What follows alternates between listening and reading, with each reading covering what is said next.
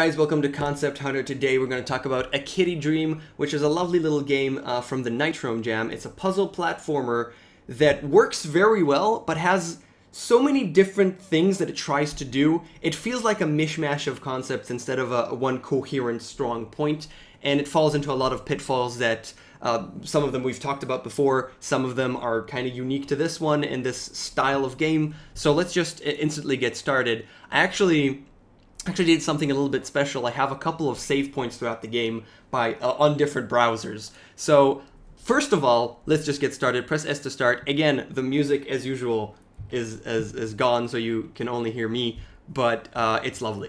So arrow keys and S and D in order to move around. Arrow keys left and right. S jumps and D doesn't do anything. D later on becomes a dash, and you actually tell me that press D in order to dash. So why are you telling me here that D does something when it doesn't? There's no need for that. Now, S jumps. The up key doesn't do anything. I've talked about this a million times. The up key should jump. Done. Moving on.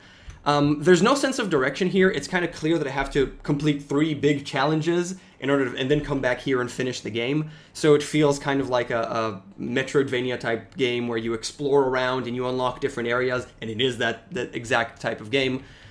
But I have no sense of direction, and just a little bit, just something to put it in one direction to tell me to go right instead of left, because I went left, and there was nothing there, so I went right, because that's what I usually do. I always go left because right is the standard, and letting me know that you should go right would actually help in that case. These are just little save points that could go along with the theme. Instead, they're just very obvious save points, but that's fine. It's a very minor little glitch. So far, I'm just moving around, jumping. There are no enemies whatsoever, but soon we will actually visit them as I make my way into the first power-up, which is actually double jump. And what I want to show you here, this actually happened to me, and it adds on top of the lack of direction in the game. These little things are actually enemies, and I thought they're enemies because it makes sense, but I wasn't sure. The problem here is that I didn't want to test it because you only go back to your save point, and that's so long. I have to actually go through so many screens in order to get back that I just didn't want to risk it, and I didn't touch them, and I just moved on. So now I have my double jump, and clearly that unlocks more areas in the game that I could get to. And the first area that I actually unlock that I want to show you has a little person in it. Now that person, I'm assuming, hides one of the secrets of the game. There are 3. I found 1 in my casual playthrough, and there's more, so that's a little bit of a nice thing. The problem is that he's tiny, and I didn't know if he deals damage or not, but I thought he might not. So I went over and I discovered I can talk to him, and he says, I'm hiding.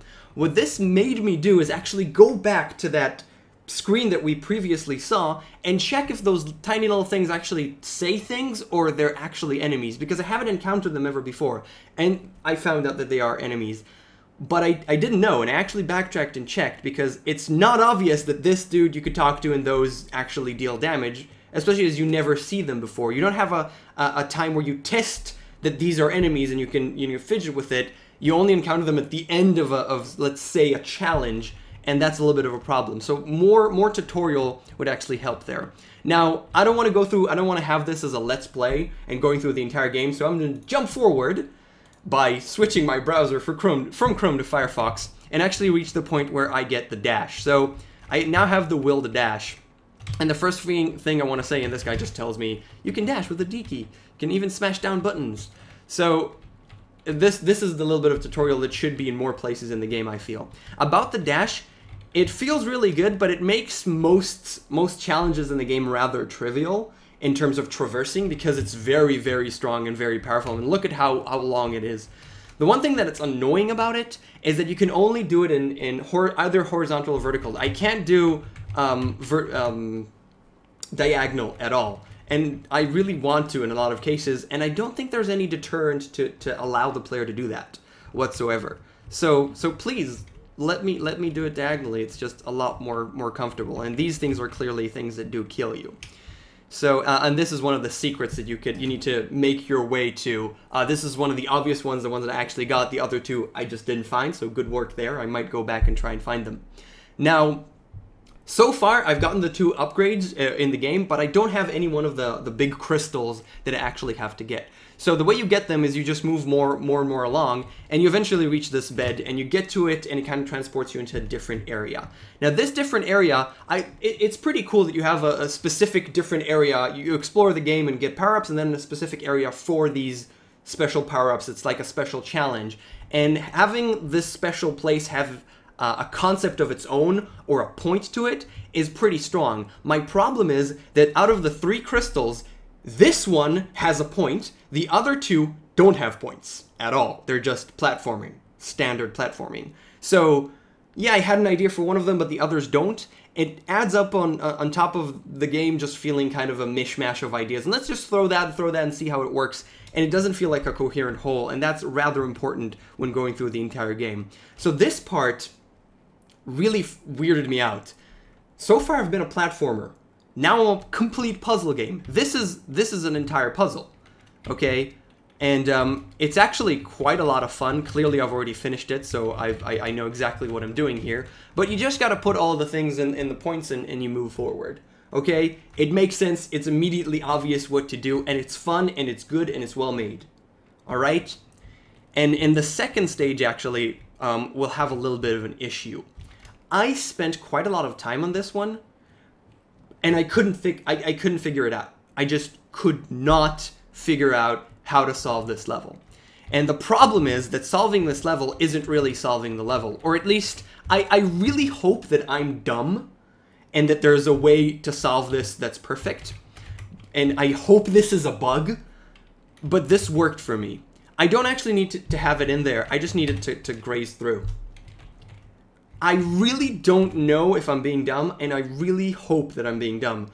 But this makes all of the following puzzles trivial, and if this is the way to solve it, then it's not conveyed in any way. I tried to find a proper solution, and I pray that there is one.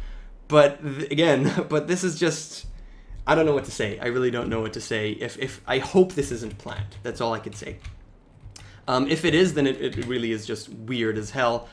This one as well. I want to jump to the last one and state my last problem with this game. The biggest thing about Metroidvania type games is backtracking. Ask any aficionado of the genre, and I love the genre.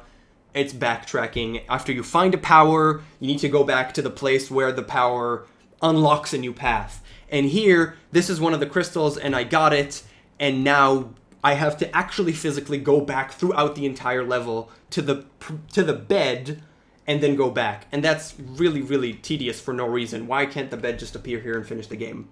And this happens every time. So, A Kitty Dream, it's an adorable little game. Programming is done by Rayumi and the music is by Biltron209. I really enjoyed it, but you need to have a more cohesive experience instead of just throw something here, something there, and, you know, fix all the tiny little problems like the up key, and you got a pretty great little thing here. And that's it. Thank you so much for watching Concept Hunter, and I'll see you guys next time. Bye.